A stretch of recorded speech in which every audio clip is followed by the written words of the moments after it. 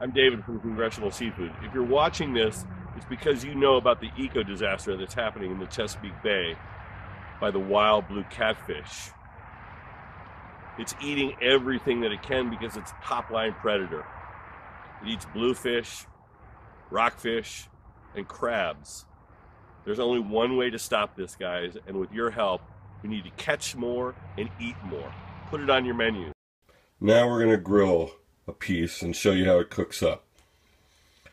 Got a very hot grill here and got salt, pepper, a little olive oil on the fish, and the pan is well oiled as well so it does not stick.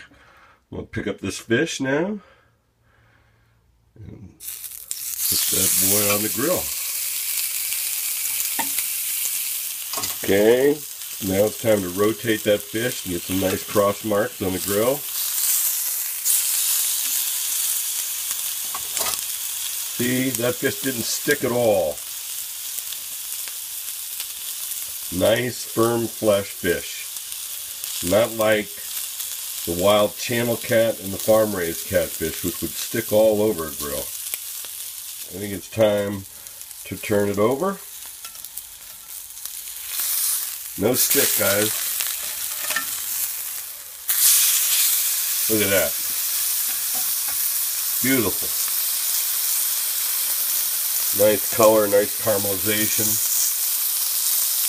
And most important, does not stick. We're going to go and turn the fish at another angle to finish up its cooking. Looking beautiful. Smelling very nice.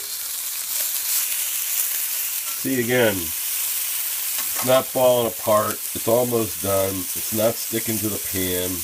There's a little bit of residual fat sticking you can see on the grill, but it's not going to fall apart on you, and it's not going to stick and break apart when you try to pick it up.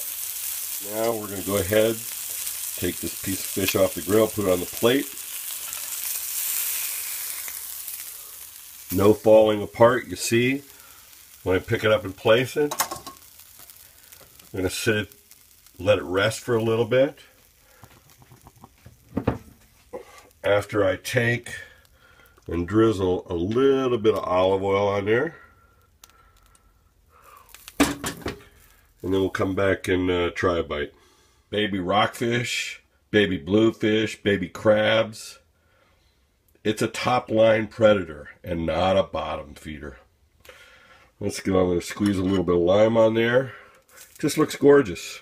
Who wouldn't be happy to get that at a restaurant? Look at that.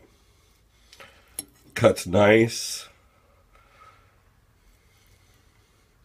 Flakes. Nice, firm, sweet white flesh. Man. Can't beat, guys. Can't beat that at all. Your customers will be very happy to serve that. Or if you take it home and cook it yourself. Thanks for your time.